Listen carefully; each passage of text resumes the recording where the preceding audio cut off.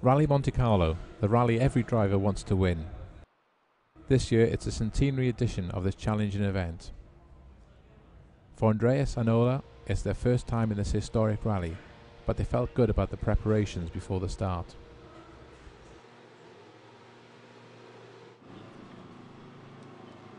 The feeling is very good.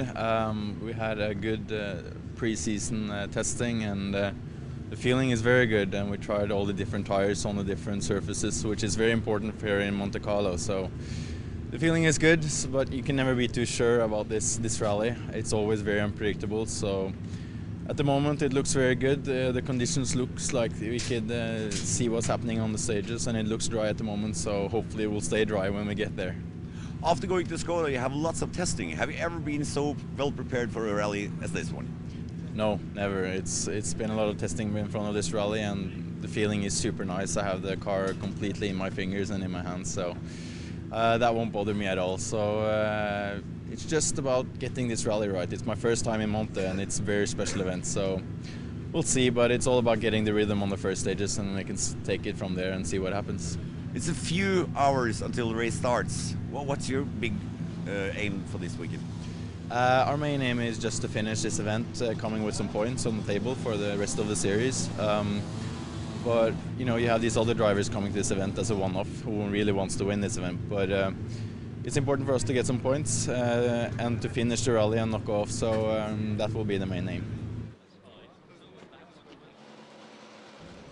Unfortunately, Andreas did not get to drive long enough to find his rhythm and score a good result, after a problem very early in the opening stage.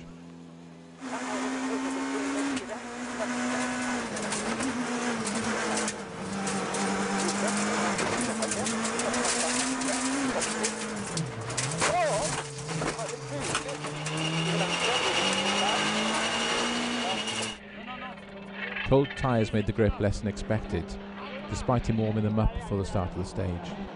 The season is still long, so in the next event, the Rally Gran Canarias in April, the fight continues for the IRC Championship, both for Andreas and for Skoda UK. It didn't go as planned. We had a mistake on the first stage on the very beginning, so we couldn't continue. So, but it's a real shame, real shame. It's the first race of a long season. You're a factory driver now. How disappointed are you in this case?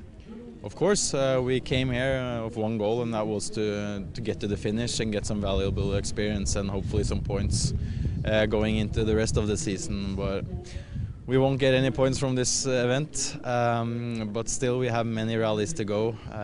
It's the best 7 rallies that count, so we still have a good possibility for the championship still.